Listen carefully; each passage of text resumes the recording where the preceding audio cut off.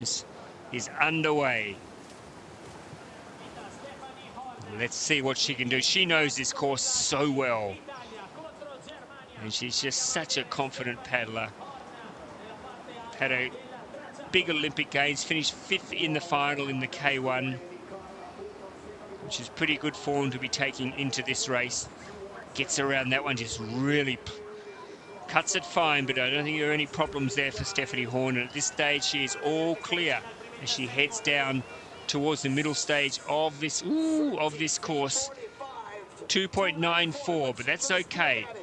She can pick that up. She just needs to stay clean because Funk did have that 2-second penalty. Here we go.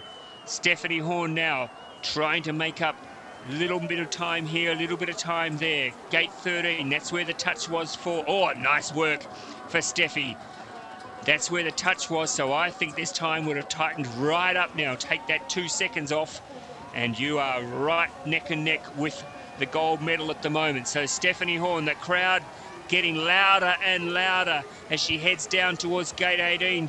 Is she going to be okay there? Yes, she is. That was pretty good. It's going to be tight. She's under the time. She's under the gold medal time. She's sitting in the gold medal position, Stefanie Horn. Is she going to tip Ricarda Funk out of the top of the podium? Here she comes. 97.54 is the time for her to beat. She's nailed that last move. It's going to be tight. 97.54. I think she's going to do it. She's done it. Stefanie Horn takes the gold medal on her home course.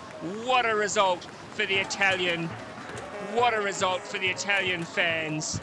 That's what you want to see when you come down here to watch your local paddlers paddle.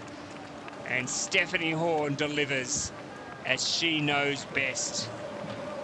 Well, well, well. Ricarda Funk,